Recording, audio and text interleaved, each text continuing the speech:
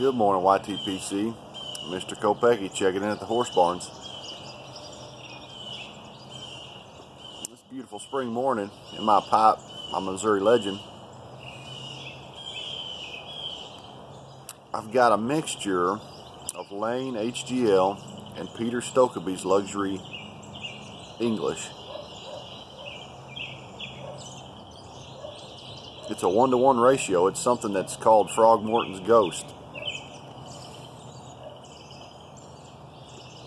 And both of those blends have Burley, Black Cavendish, Latakia, and Virginias in them.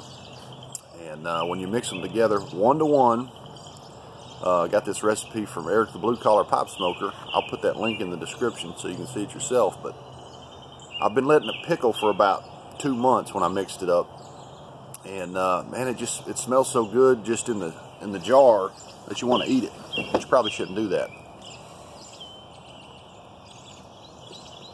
But it's just a gentle, smooth English. Just real good.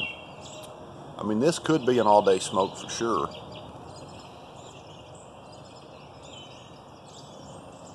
But I've just got to hear my little corncob pipe just for time purposes, you know, some time management. I've got somewhere to be, but I've got enough time to smoke a little bit of a pipe, so.